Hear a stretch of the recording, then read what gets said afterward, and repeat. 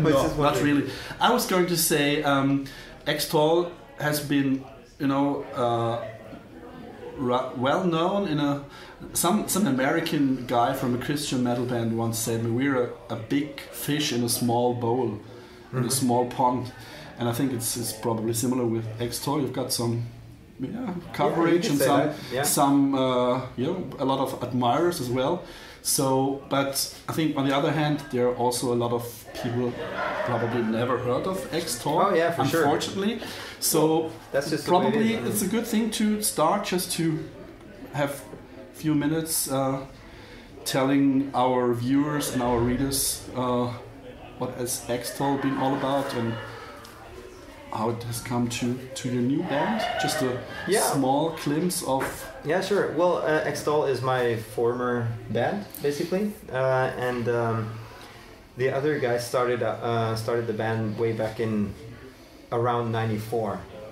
I assume that they started around '94, and then I got to know these guys around '95-ish, '95-6, and basically just started playing bass for them, like a step-in, because their bass player was in the military, and so I pretty much had like a chance to just hang with them and play, and we did some shows and stuff like that, and so that basically developed into me joining the band, because one of their guitar players just quit and wanted to pursue something else musically, and so there was a spot for me. So I joined the band in like '97, I suppose, and we started, from there on we basically just started, working together and writing tons of music, and all this, developed into the first full-length album called Burial, which was released in '98. And so, and we went on like a couple of tours to the States and traveled around in Scandinavia at that time. And then I was a part of the band up until 2000, and then I quit the band for a period, and then rejoined the band in 2003 for the album Synergy. This time around we had pretty much agreed upon trying to just go a bit more in the veins of thrash music, because all of us were and are pretty much still huge fans of old school thrash metal. Yeah, and yeah, there you go. And so we just decided to let that show a little bit more on Synergy.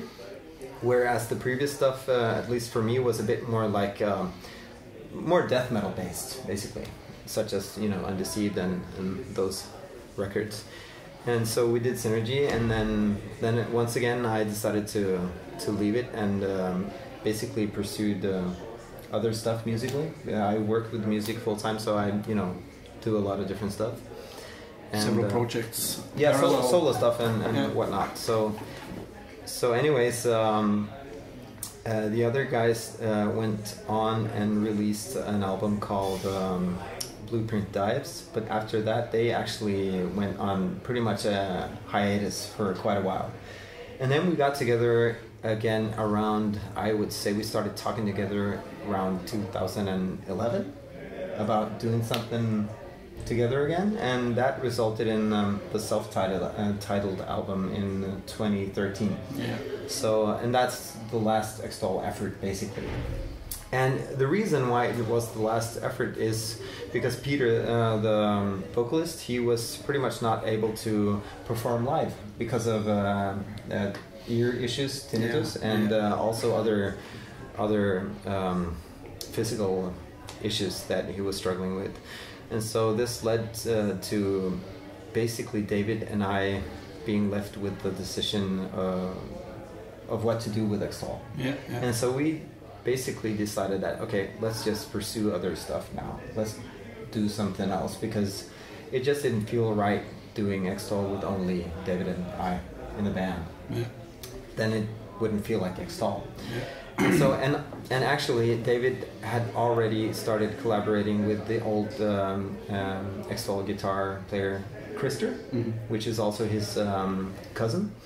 And so they were doing their thing, and so I basically just figured, okay, let me just start write stuff on my own then, because I was pretty much on a roll. So I wanted to write some metal stuff still, and that's at the that resulted in Fleshkiller. So.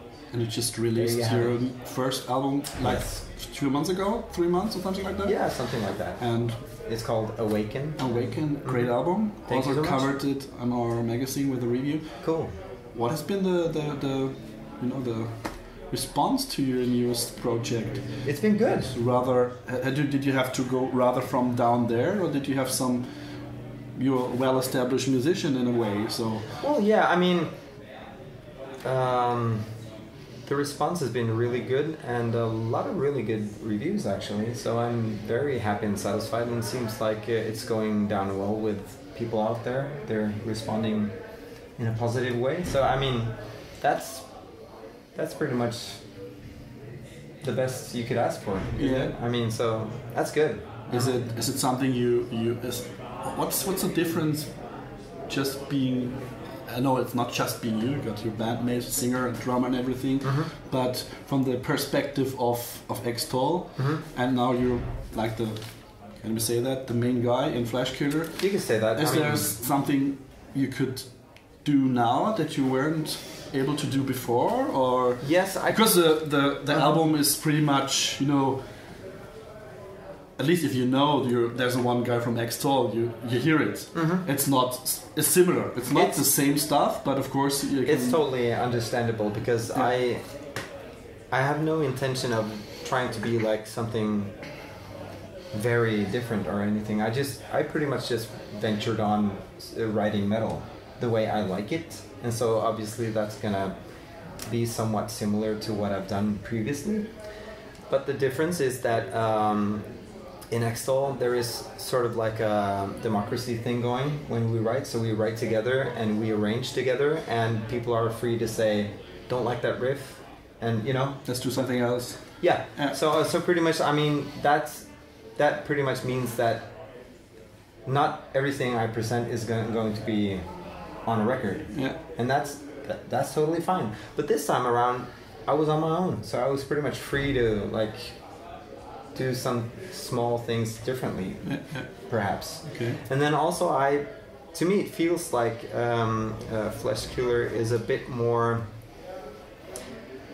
I don't know. I'm in my head, like the basis of what we do is kind of like that old school death metal, meaning the old death metal that is pretty much like thrash metal, if you know what I mean. Because a lot of the old death metal bands were really thrash metal bands as well. You know what I mean? Yeah, of course. So a lot of that intensity to it. Yeah. So I've always been a fan of that. So and trying to combine that with my love for melody and prog elements. So absolutely, that's probably like the recipe for what I'm trying to do with Fleshkiller. Yeah. And I think I'm upping like the intensity as far as what I've done with Extol previously with this, just a little bit. So it's. For you, it's as a musician, in a certain way, it's a step forward, something you can... Hopefully. At least I strive to do that. How do you feel about it? Is it something you feel that you say, okay, well, I've reached another... That sounds maybe a little cheesy to say, reach another degree, but was it more like sort of more satisfying or something like that? I would definitely say that I felt like, I feel like, when it's finished, I feel like I've accomplished something that I set out to do, and that's absolutely satisfying. Absolutely. And if it's like better or anything, like compared to stuff that I've done before, that's up to people out there. But to me, it feels like I've been able to hopefully move on and do something new, basically. And that's not to say that people, you've never heard this before. No, that's not what I'm saying. But I mean, after all, there are 10 new songs that didn't exist before. So I mean, so in that sense, it feels like I've been able to create something new, and it feels good. that. Absolutely. I think it's an awesome album. You mentioned progressive rock. You love for progressive rock. Yeah, sure. And one might say Fleshkiller being a progressive death metal band or something like that. Yeah. Is it something you can relate to? Such terms, or you know, I try to use those terms basically just to describe the music to other people. Personally, it doesn't matter because the music is what it is. So I mean, it's just a matter of okay, check it out, see what you think. Yeah. I mean, does it strike a chord? Do you like it or not? I mean, that's the whole point. Yeah. But you know, using these terms is basically just trying to tell people out there that you know you might get an idea of what it is. Yeah. So it's more like an marketing tool for you, something like that, to tell people to get an idea what Fleshkiller is all about. Or at least be able to try to let people in on what it might be about musically, so that they can think for themselves that okay, I might like this or maybe not, you know, whatever. Yeah. Well, absolutely. I got my papers. Yeah. Just come quite short way, 3 months since the release of your debut album. Mm-hmm. I was asking myself, is this something Fleshkiller? Is it something more like a project for you, or is this the main thing you focus on now as a musician? Well, the thing is that I live. I make a living out of making music and working with music, so that means this is not the only thing I do. However, I really hope to be able to establish this as more than just a project. I mean, that's going to be a challenge, mainly just because of the fact that Elisha, the lead vocalist, is American. The rest of us is from Norway. That's what I just told a few minutes ago. Yeah. So that's obviously a challenge, but at the same time, I couldn't be more happy with his performance. I think it's just awesome. Yeah, it suits the music so well, so I'm like so happy about it. And so we're just gonna have to take that challenge and see what we can make out of it, you know? Yeah. So, but for the future, I just hope that we'll be able to play more, basically. That's a good point, right? There you go. I mean, the most important thing you can say, well, just giving it a try and see what's going on. So you can feel the passion in the music as well, in my opinion. Mm-hmm. So there's a lot of logistics going on. Did you have to fly Elisha to Europe now for these few gigs you do, right? Obviously, yes. Yeah. The alternative being sometimes a ship. sometimes there's all, you know, just like step-in musicians or something. Oh no. I mean, I don't know. No, but that would be out of the question. At least, I mean, because I band, absolutely. Yes, I consider these guys, as for now, they are. I mean, this is Fleshkiller, you know. And Elisha actually contributed to lyrics on the album, and you know, so it feels like he's a part of this, definitely. Yeah. So it would be weird to, just because he's on the other side of the pond, just to, you know. And not to close him out, but sometimes, you know, it's just a big deal, just to blow jits. Oh, I know, but I mean, that's what I meant. Oh yeah, I understand, but as I was saying, I mean, we're just gonna have to take that challenge and see what we can do about it, because I mean, I wanted to be a part of this. Yeah, just doing a few shows now. Is there something like a small tour coming up? Something you're planning, or not in the near future, unfortunately. Yeah. So, but we'll just have to see what we'll be able to come up with for next year. Sometime like I would say spring, summer. Oh, well, that's pretty soon, in my opinion. Sounds good. I was like, if hearing you say, I'm not sure. Well, that's a good thing. Well, you know, I mean, we gotta at least see what we can do and hope for the best. Yeah. I know it's always a challenge. You probably know the guys from In Vain. They're just about to have a small European tour now, a new album coming up, I think. And we're just reading all the comments on Facebook. Oh, you don't come to Berlin. Oh, you don't come to Warsaw. You don't come to. And they were just saying, you know, guys, we're just that's not our regular job. It's expenses. Oh yeah. at the end it's expensive for us, and we're trying hard to come out and we love. But you know, that's the thing here, of course. It is true. Yeah.